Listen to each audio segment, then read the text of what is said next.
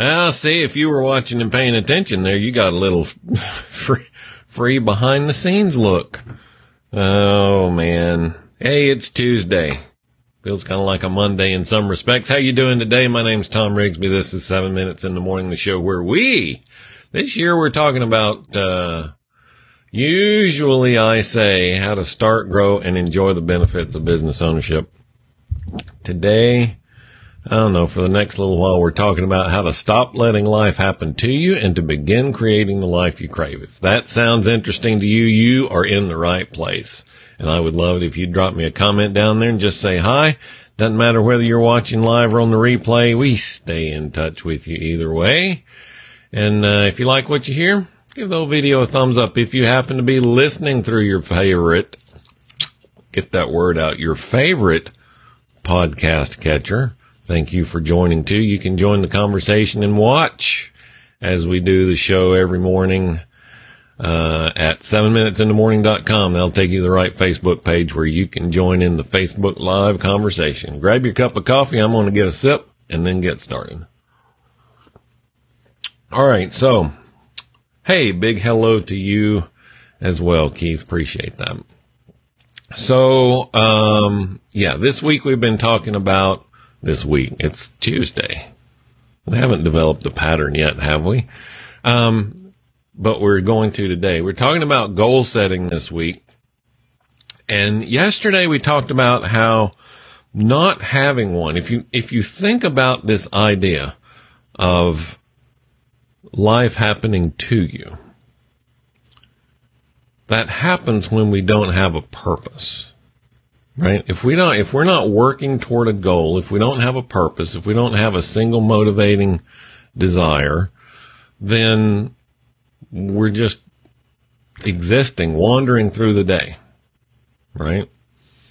And then whatever happens, happens. And when you look at your daily existence that way, well, whatever happens, happens, then kind of by definition, you feel as though, and you're probably right, you have very little control over what happens to you.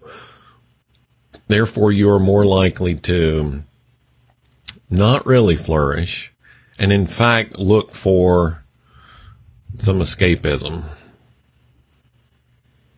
That's just the way that works. So how do we overcome that? Well, it starts, as we said yesterday, have that single motivating purpose, that big goal that you're working toward. I didn't call it this yesterday, but that's your big, hairy, audacious goal, that BHAG. What's the big thing you want to work toward? And it can be as simple as taking care of your pets. Right? A reason for getting up in the morning and coming back home at night. But it needs to be bigger than that. So I wanted to talk today about how big is a big goal and how big should I plan. Yesterday I even gave you a suggestion, if you don't have any kind of plan, make a 1 week plan. In 1 week, 7 days, where do you want to be? I think that's 196 hours. That sounds right. Where do you want to be? If you want to have, I think I did it easily, said $140, so the math would be easy for me. That's $20 a day, right? How you make $20 a day, right? When you look at it like that, well, I need $150 to, I don't know, pay a utility bill, buy a new pair of shoes, whatever. $150. Well, all right, that's a big number. That seems daunting. But if you break it down to $20 a day, 22 something a day, then it's not that big a deal. Same with any goal. So the question then becomes, how big is too big? Well, and one discussion of this I heard, talking about the SMART algorithm, or the SMART acronym rather, about specific, measurable, realistic goals. They didn't like the R being realistic because their argument was if NASA had used realistic goals, we never would have gotten to the moon. Okay, fine. Make it related. Make it realistic. Make it whatever works for you. It's a tool.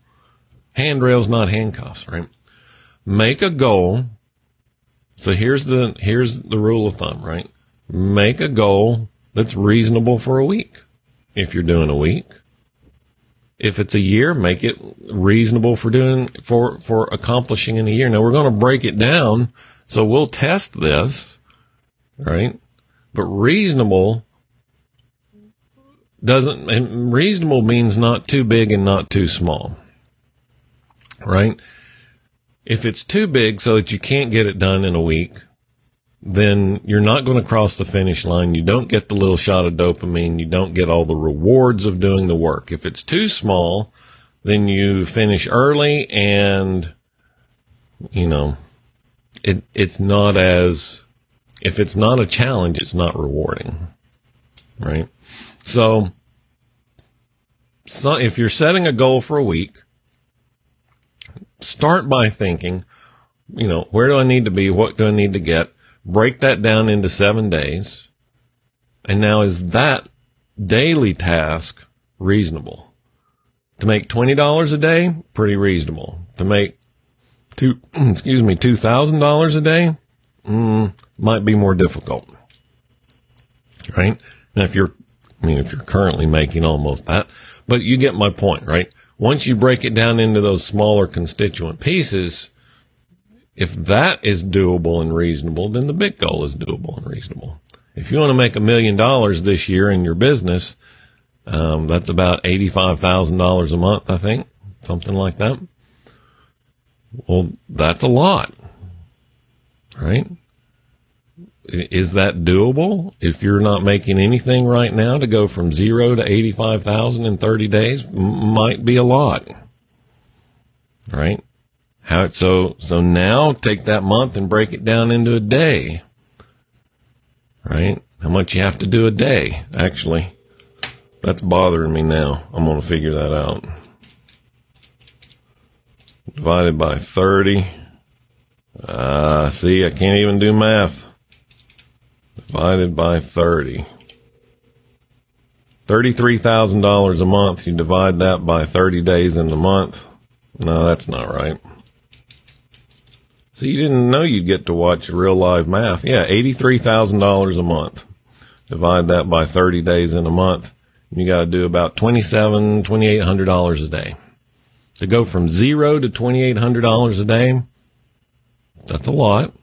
That's a big jump. Can it be done? Sure. Divide that by 24. Online store, that's only $115 an hour, right? Put you up a t-shirt shop on Shopify or something like that. If you can drive $115 worth of sales an hour on average, you can make your $1 million. So maybe it's not that big a goal. You have to decide for you, right? Is it moving you toward your goal? Is it reasonable? Is it something you can do? Make it just right so that you can finish that unit of work in one day. Get it down to one day. Is that doable? All right. All right. That rambled a little bit. Apologize for that. We'll see if we can't tighten that up again tomorrow. Keith has a focus comment for us here.